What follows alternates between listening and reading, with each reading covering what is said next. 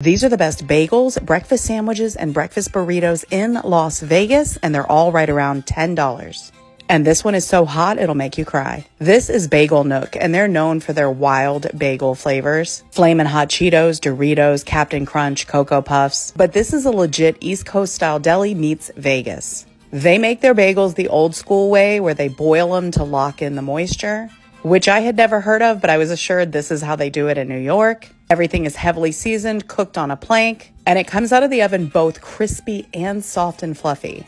But they are known for their wild sandwiches. You can customize with whatever deli meat you want. This is the kickin' chicken, and it was my favorite out of everything that we tried. But they're also known for their wild breakfast creations. This breakfast burrito has sauce baked right into the pancake, eggs, cheddar cheese, bacon, sausage, and then it's all rolled up, drizzled with even more sauce. And this has got to be the most authentic breakfast burrito I have ever seen. Pretty much every breakfast food is right there.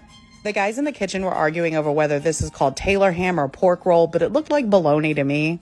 But this sandwich is called the Fatty, and it is loaded up with the pork.